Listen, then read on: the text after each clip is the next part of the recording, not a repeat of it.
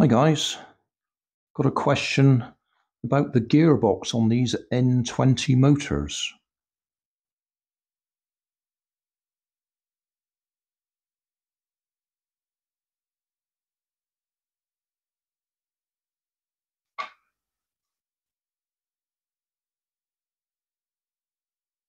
I think what the guy wants to know is, can you take the gearbox apart?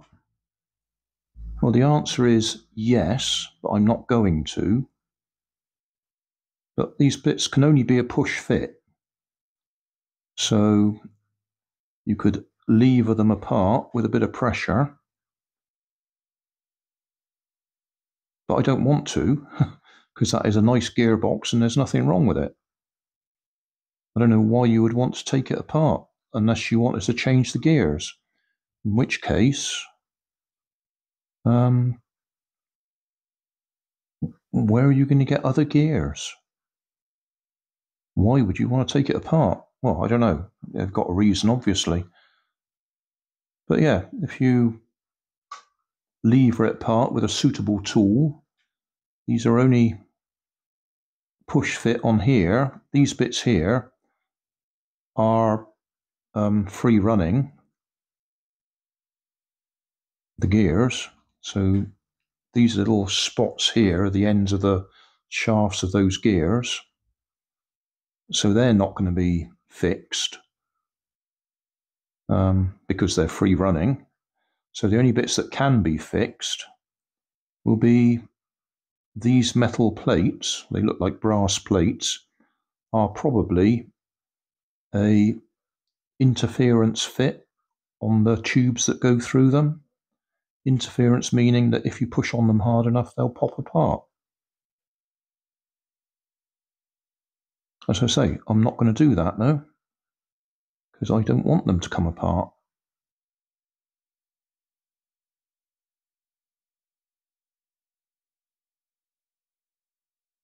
No, I'm not going to do it, because I'm quite happy with these as they are.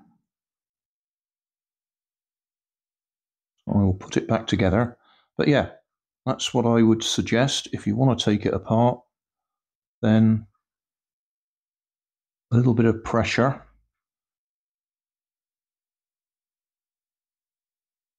Nope, missed.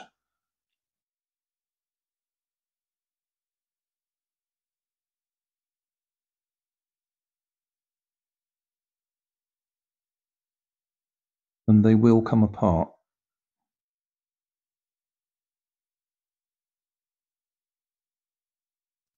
As I say, why you would want to do that, I don't know, but obviously they've got some reason. I expect with a bit of ingenuity and the right bit of tooling, you could probably stack them, have several on top of each other.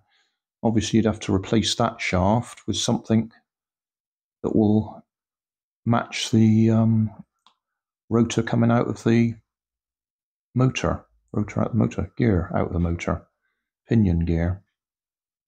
So it would line up with the next set of gears. So thanks for watching. Don't forget to like and subscribe. Leave us a comment so I know how I'm doing. And somewhere up here there'll be some links to related playlists. Thanks again.